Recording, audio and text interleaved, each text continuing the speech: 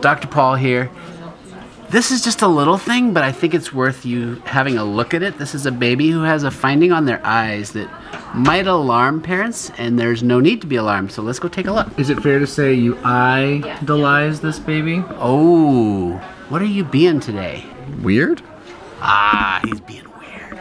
Let's go take a look. Cut from your cloth, man.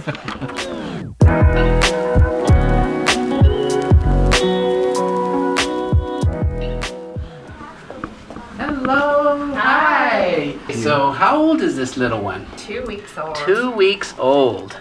So what I wanted our viewers to see, if you look at the eyes, you will see there's the white of the eye. Both of them have a little rim of red that you can kind of see. There we go. Now, viewers might also see something that we hadn't shown you before, Mom.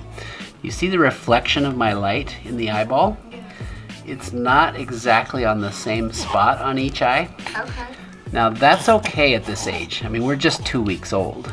So I wouldn't necessarily expect the eyes to be tracking perfectly. For the purposes of our video today, I wanted people to see the little rim of red. It's actually around both eyes. This other eye has a little rim of red too. And that is a subconjunctival hemorrhage, which is super common. It's just a little more noticeable in this one, so I thought it'd be a good example for people to see. Was this C-section or regular? Regular. So a vaginal delivery, babies go through this process we call labor, right? It's like, it's tough. They are forced out of a tight spot. So when you push a baby through, there's just pressure. I mean, you can almost think if they have a cord around, was there a cord around the neck by any chance? Yes, I believe there was one. Yeah, so you're almost like strangulated when you, bless you, you're almost strangulated when you have a cord around the neck, and you can just pop those blood vessels. So it's subconjunctival hemorrhage. It will go away by itself. Absolutely nothing you need to do about it. And I wanted you guys to see that because people learn. Because people learn. On YouTube. So gratitude, thank you for sharing this. This is helpful for our folks. What I was showing you about the reflection of the light in the eyes, though, that's a whole separate thing, which is not a concern at this age. So right now, if you look at the little white dot reflection from my flashlight, it's pretty centered. At that moment, it was pretty centered. Here, let me hold it head.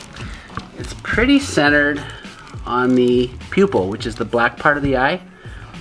But as I move the light and the eyes track to follow it, sometimes in newborns and 2-week-olds and 1-month-olds, it's not in the same place. There we go. You're so attentive. You're so attentive. Yes, you are. All right. I'm going to do a quick drawing. Here, Mama, I'll let you have. What I'm talking about is you've got 2 eyes and a nose and a pupil. If the eye is reflecting smack dab on both, that is normal. Now, as this person looks this way, this eyeball goes near the nose, and this one might not be so far into this corner that you might go, oh, they're cross-eyed. But if the reflection is on the same spot relative to the pupil, that's perfect. Oh. That's where the eyes are tracking together. Newborns, 2-week-olds, even 1-month-olds, they don't track together much. They do some, but not all the time. That was my pearl for the day. Thanks for watching. I'm Dr. Paul.